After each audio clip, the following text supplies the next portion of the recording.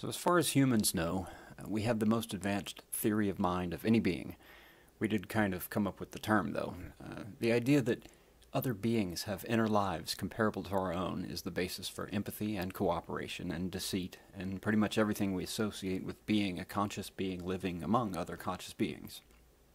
We base our whole concept of intelligence on a mind's ability to create an identity and internal awareness of itself as an agent distinct from its surroundings of other creatures. And other creatures.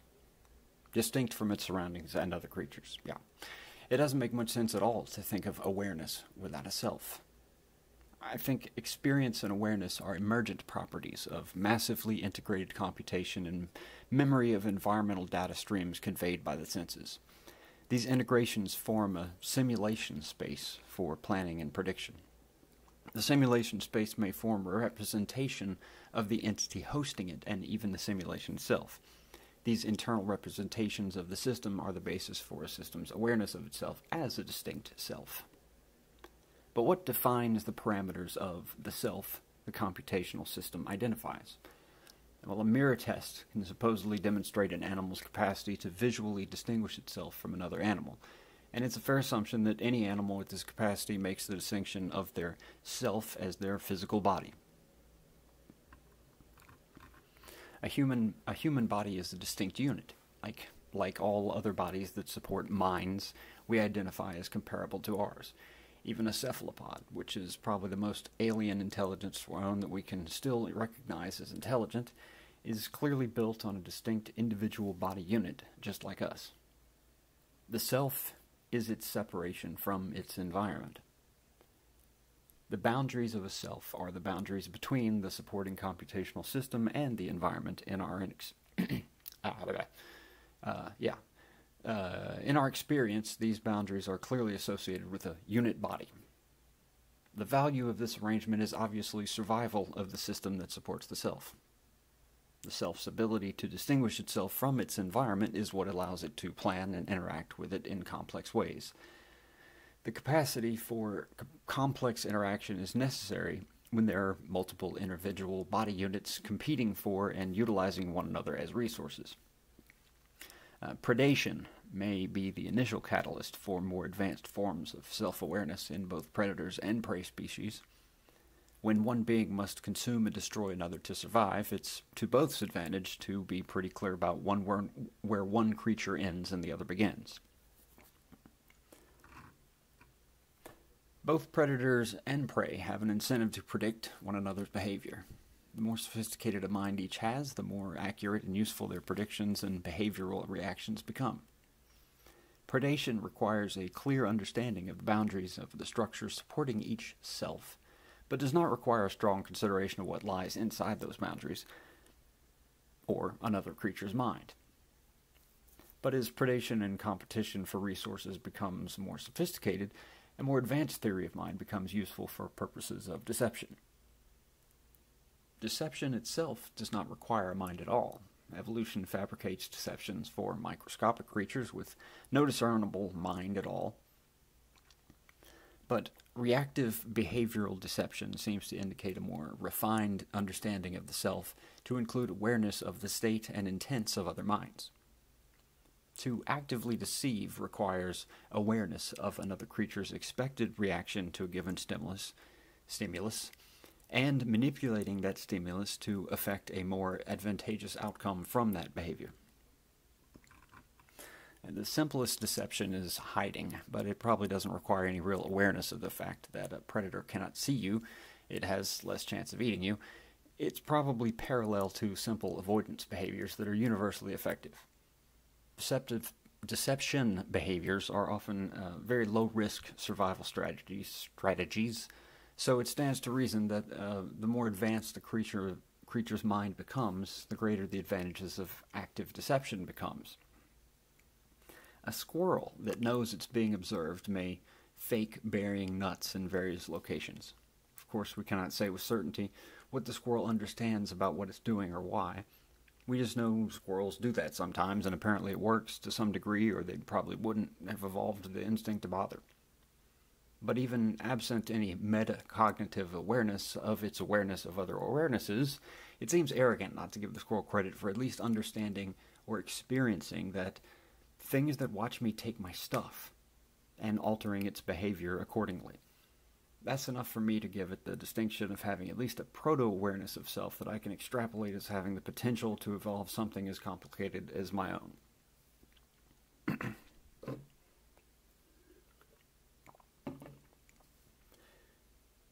Deception and empathy are both potential paths to more advanced theories of mind. Empathy facilitates a more cooperative interactions, but has essentially the same computational requirements as deception.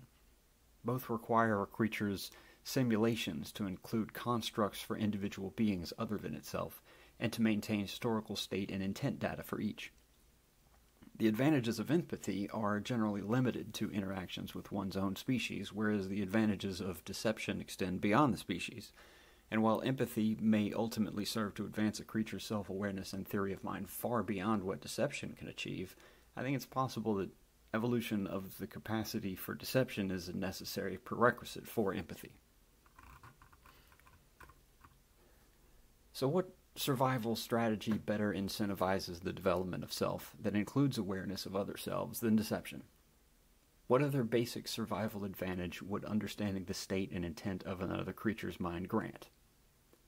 The capacity to predict and plan behaviors in response to stimulus quickly reaches a point of diminishing returns against environmental pressures that are totally transparent. Both utilizing deception and defending against it are catalysts for more advanced understanding of distinct selves. So that's the basis for the question. Is deception the origin of self? I'm sure I'm missing a lot, but it seems like an interesting question with a lot of interesting implications. Also, it's got a ring to it. I don't think there's an answer. I'm not sure how you go about proving a causal link between the survival ability of behavioral deception and the emergence of complex self-awareness. But the question has been asked, so I figure, why not take the next step? So what if it is? Well, I don't think it really changes much. It's not even that useful a question, and probably a little misleading without deeper context, but I'm not sure how else to phrase it in a short sentence. Maybe it gives a little more definition to the ancient wisdom that Atman equals Brahman. I take the perspective that mind is like a flame. A mind is like a flame, in that it's just a phenomenon that manifests in given conditions. Its uniqueness is entirely in its initial conditions and environment, but it's the same phenomenon as every other flame. So I think there is only one mind in the universe is wholly correct. There is still only one mind in the universe, and our individual experience of it is defined by the construct of a self that experiences and is aware of its own internal simulations. Nothing that new there, really. What you do with that in terms of morality or whatever is pretty wide open. I guess it feels somehow profound that our minds might be intrinsically separate and alone, with no possible structure to enable true union of mind beyond external communication with beings we presume have similar minds, but can never confirm. That it might somehow explain unrequitable spiritual longing for unity and universal understanding, but I think that's kind of pointless and anthropic. To me, the idea that deception is the origin of self raises a much more interesting question. Predation and deception are not universal strategies for life even on Earth, and given the expansive potential of life in the universe, might systems capable of thought develop from other pressures that might give rise to an intelligence or awareness without a self? How could that evolve or exist at all? And how might we characterize its qualia of consciousness? This obviously challenges the limits of human imagination, and I might be fooling myself that a mind built on a self could even comprehend the nature of a mind without a self, but here I go. The mechanics and development of such a mind require looser parameters for what constitutes a being, or even thought. Animal nervous systems are extremely well-defined computational and sensory structures. It's difficult to imagine analogous internal states of thought emerging from a more distributed living system with no apparent executive control. I don't think the states of thought between a self-mind and a non-self mind would be analogous, but I do think there would still be a capacity, could still be a capacity for a kind of thought, or at least an experience, which could give rise to thoughts. If a system can sense its environment, integrate sensory information with memory of previous sense information, and physically alter itself or its environment based on that integration, I think it satisfies the basic requirements to have experience, some qualia of experience. But we wouldn't be looking for distinct individual creatures as we're familiar with them. I think the most likely place to find a non-self mind would be far more complex living structures such as an entire ecosystem or colony or maybe a hive structure. The mechanisms that provide the sense, integration, and memory functions may be difficult to identify, but they exist in various forms throughout the universe, especially if we stretch to the largest and smallest scales of time and space.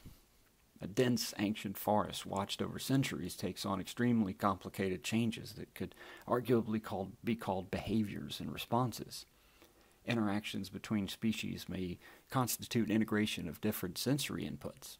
Subtle evolution of creatures within the forest microbiome may constitute a form of long-term memory.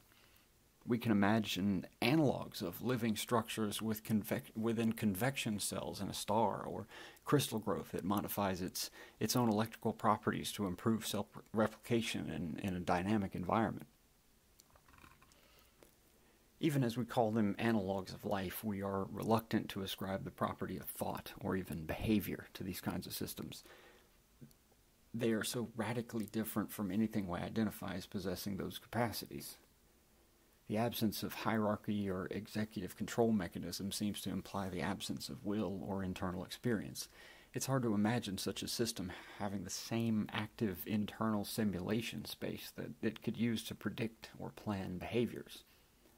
But are such simulation spaces truly necessary for all forms of thought, or just for self-aware metacognition? I should probably use the term experience more than thought to describe a non-self mind, though I wonder if that's a distinction without a difference in the context of a discussion about a mind without a self. It seems to me a mind without a self would experience thought more seamlessly than a human or animal mind even. Metacognition allows us to step outside of our experience of thought, but it is what creates the apparent distinction between thought and experience. Without a self, there may be no distinction to make. Does that mean that a non-self mind is incapable of any kind of metacognition? Maybe, or just maybe only as we know it. This is probably the edge of my imagination. I can't even approach how a non-self mind might come to be aware of thought without having a self to be aware of, but I don't think that means something like it isn't possible.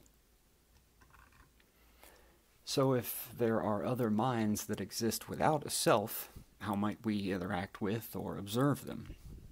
Well, that's the rub. We can't do either, ever. It's trying to multiply a number in a letter. It doesn't even make sense.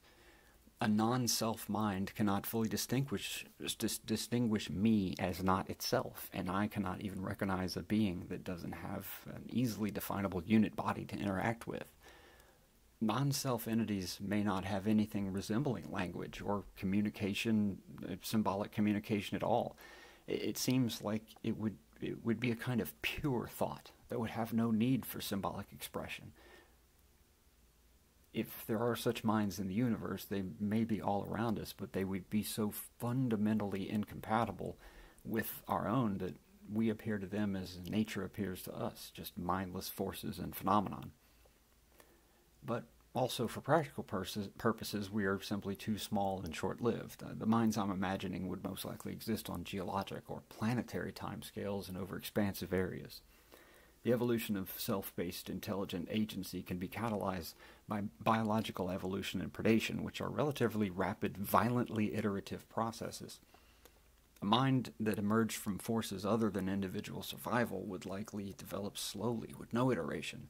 Only a smooth flow of experience from the simplest correlation of sensory inputs, maybe all the way to pondering kooky thoughts about the possibility of minds that are distinct and separate from one another. Or maybe this is all just plain wrong, and then self really is the origin of awareness, and there could be no awareness without self. Maybe self is as simple as the simulation having a symbol for itself, and all simulations do that eventually. Maybe any being that I'm thinking of not having a self actually would have a self. It would just be so vast and alien that I'm calling it something else. But it's really just a giant self. Or maybe not. Maybe not even that. Maybe you really do need a tightly integrated system with well-defined executive control for anything resembling a mind to emerge. Maybe whatever. But it's fun to think about other kinds of minds for a while, and so I did that with mine.